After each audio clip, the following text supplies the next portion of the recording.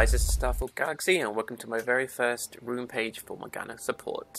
Now this is for Season 8 and what I'll be doing is I will be taking you through the runes I've chosen, the page, secondary source, and the reason why I've selected these runes for Morgana.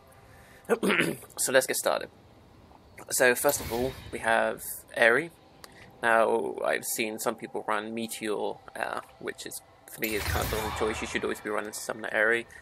Summoner Airy is easy to proc. Let's face it, you can do it with auto attacks, you can do it with any spell and it's a guaranteed hit. It also shields, so it's very good with your Black Shield. Black Shield normally just does magic damage, but with this, you can actually block anything, so for example, like Ignite, physical damage. It's just overall better than Meteor, especially if you're not hitting your Qs or your ultimates and you're trying to use Meteor with your W.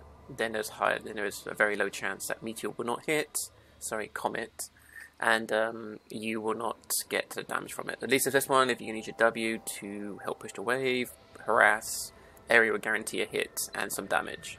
So overall, it's just a better utility skill. On the second one, we go for Mana Flow Band. Nullified Orb you should not be using. We definitely don't need Ultimate Hat because Morgana's ultimate cooldown I personally don't think is too long. And you personally need the mana regen, and it's easy to proc as well with W. If you're going to harass with it, you easily be able to build up the 250 mana required to get the Mana Flow Band passive working. So this one is just really good for mana regen in general for Morgana in the laner phase and overall. So on this page there is multiple ones you could probably use, but for me personally I always prefer Celerity. If you really want to go for early game damage, you could go Absolute Focus, or if you want to go for some better scaling CDR, you could go Transcendence, but for me Transcendence isn't a particularly good rune on a duo bot, especially since it could take up to roughly 15 minutes, depends on how the game goes. If it's going well, 12 to 15, if it's going really bad it could be up to 20 minutes before the rune kicks in. So I always should go for Celerity. Celerity, it kicks in straight away, you get base movement speed, which is always really good, and then you get some like AP from it as well, which is also not a bad thing, and it's a permastat, so for me it's just really good. Movement speed is a heavy underrated stat, especially as supports, when you have a lot to deal with and if you're getting ganked. And okay, so the one below it, we are using Scorch. Now if you're using Water Walking, probably I would say you're heavily using the wrong one, unless you intend to roam a lot through the river. But even then, I don't think it's worth it, to be honest. For me, you should always be using Scorch, because the harass, it's very good. The additional damage makes it very good in lane, especially with your W, it's easy to proc, and on top of Airy, you get a bunch of free damage, and it's just such a good poke. Just really good. But if you want to go for better scaling, you could always go Gathering Storm, which will give you scaling towards the late game, but let's face it, these games these days aren't going that distance, so it's roughly mostly 35 minutes.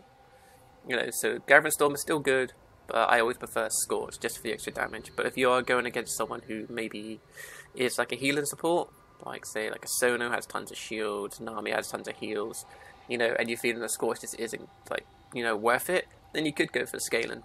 You can just outscale them, and then mid to late game you'll be doing more damage and their heals won't count for so much. But otherwise, if you want the early game impact, go for Scorch.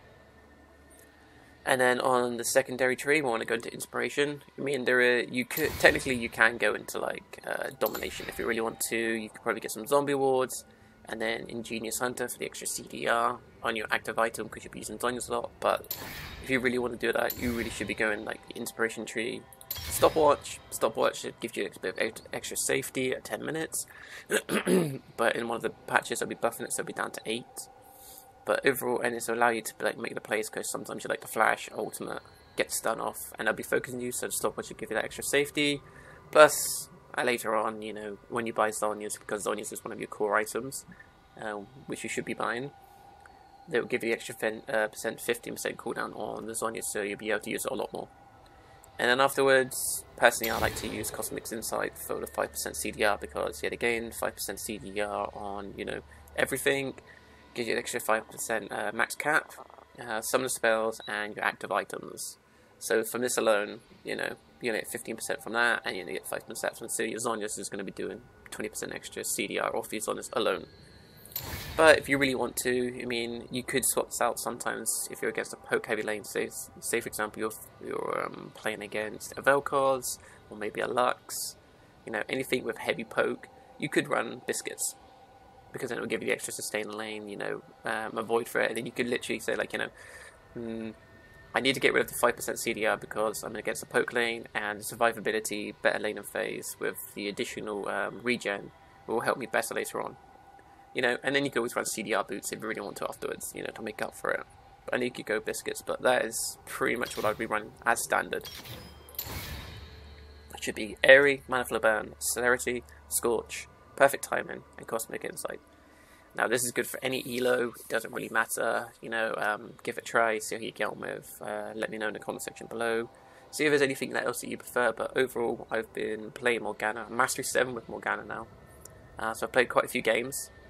I had quite a bit of success on her, and personally, overall, plenty of testing. This is preferably my favourite rune setup for Morgana support. Anyway guys, thank you very much for watching, I look forward to your comments, and until next time, I'll see you then.